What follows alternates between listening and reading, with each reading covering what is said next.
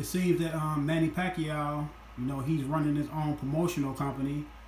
He has posted on his Twitter that no one else speaks on his behalf. I guess he's talking about Bob Arum. Bob Arum is no longer to speak on his behalf about his fights. And he said if anybody wants to fight him or interested in fighting him, essentially they have to call him, because Bob Arum, he didn't say Bob Arum's name, but we all know he was signed with Bob Arum Promotions, Top Rank. So now that he's saying that no one speaks for him, and if you want to fight him, call him. So Terrence Crawford, get on that line, man. I know you've been wanting Manny Pacquiao fight for a couple years now. I know Manny Pacquiao has fought other fighters before he's fought Terrence Crawford. Now he did say, well, Freddie Roach did say that Manny Pacquiao, he don't think Manny Pacquiao was ready. But Manny Pacquiao, I don't know if he said that. Someone can correct me on that if they had an interview saying he said that.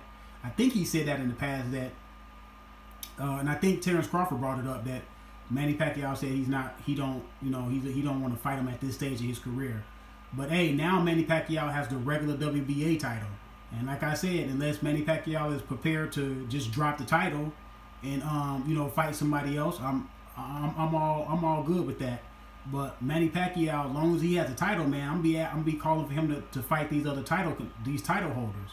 And we all know that Terrence Crawford won the WBO title from Jeff Horn, who Pacquiao lost to. Now, if Pacquiao want to fight rematch with Jeff Horn, I'm okay with that. That is a rematch.